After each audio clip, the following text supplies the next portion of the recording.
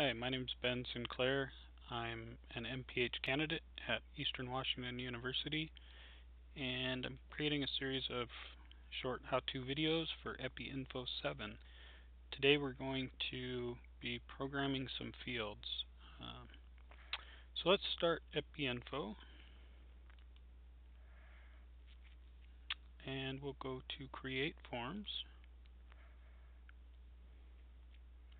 We're going to open up a project that we've been working on. Click to Open Project. And the project is this EpiLearning. We'll click the PRJ file. And this is the form we've been creating in these videos.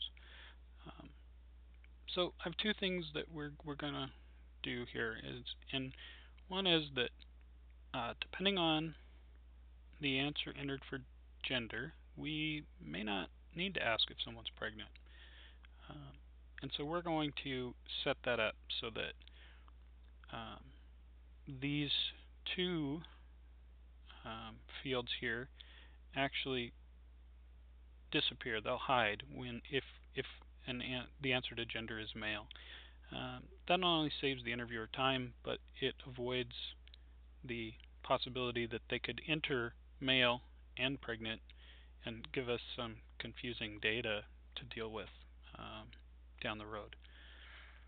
The second thing we want to do is we use today's date, the entry for today's date, and the date of birth of our subject to just automatically fill in this age field here so that our interviewer doesn't have to try to figure that out. So we're going to do those two things with this check code function here. So let's go ahead and click that. You'll see here we've got this sort of open area here where you can enter code by hand, or you can use these two sections on the right hand side to enter some common codes. So the top box where we choose the field that we're going to enter code about, basically. So in this case we'll choose gender, and if we try to expand that box, you see there's a couple choices, before and after. This signifies when the action should happen, and in this case we want it to happen after the form has been filled in. So I just double click that, and you'll see here on the left it's sort of filled in some code for us. And then we'll be using an if-then statement for this code to hide those functions. So we're going to choose if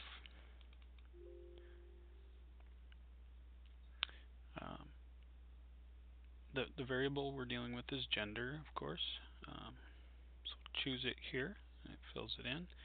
So our if condition is if gender is equal to male, and you want to make sure to put that in quotation marks because it's a text field.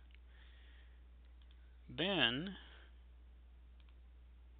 click this button to choose from the action. We're going to hide the pregnant field, and we'll also hide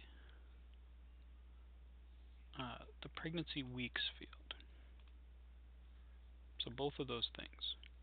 Click OK. You see here it's filled in the code for us. Click Save. And we can close this window, and we're back to our editing form. Now, we can't really test that on this screen, but we can. If we click Enter Data, we'll close the editor, and it opens up a data entry form.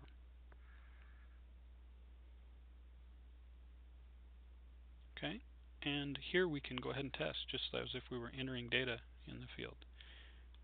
So for gender, I'm going to enter male, and I'll hit Tab just to advance the next field, and you can see that the pregnancy and pregnancy weeks fields have hidden. So we know that's working. Let's go ahead and get back to our editor. We're going to click Edit Form. I don't need to save this record. Since we're just testing.